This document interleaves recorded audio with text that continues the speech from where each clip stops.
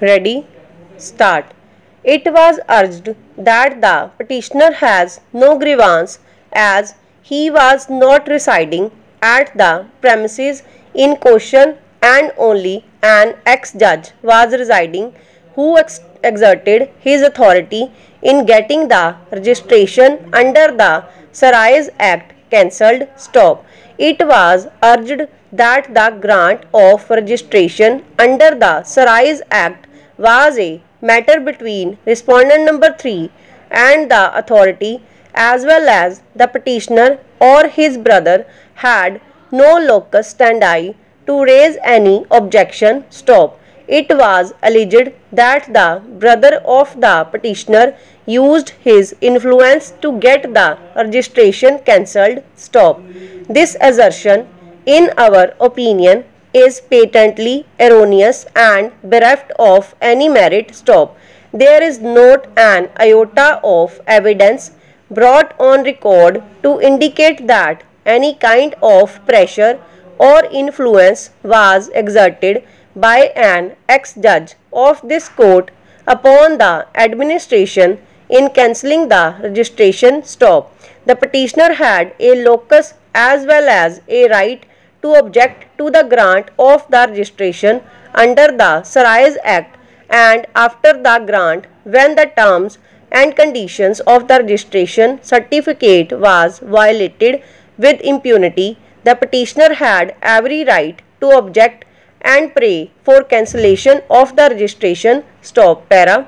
On the other hand, the court finds that after the cancellation of the registration certificate by the authority, respondent number 3 initially took a legal recourse by filing a writ petition in which an interim order was granted by the court, but subsequently respondent number 3 withdrew the writ petition to enable him to approach the authority, based on which a review application was filed, which was rejected by the authority, and the matter came to an end thereafter. Stop.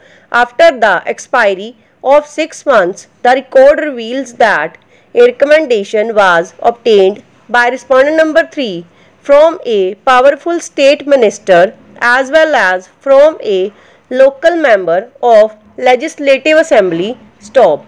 Based on the recommendation from the minister, the matter was reopened on the second review application of respondent number 3. Stop.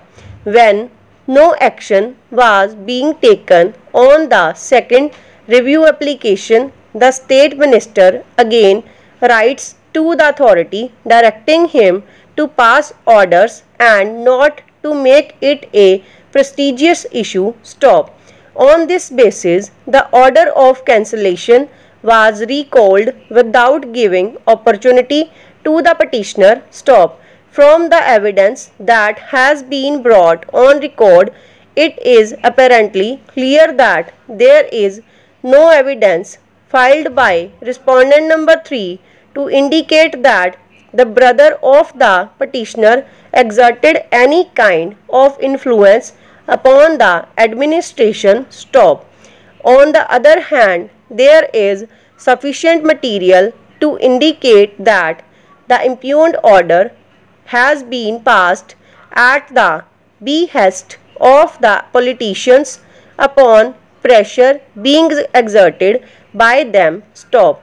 The respondent number 3 asserted that the petitioner was also running a marriage hall in its premises under the name of Lakshmi Narayan Vatika. Stop.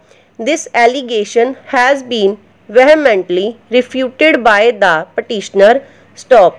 The petitioner contended that there has been a partition in the family and a portion of the land has gone in the name of his nephew who is running this marriage hall. Stop. Over.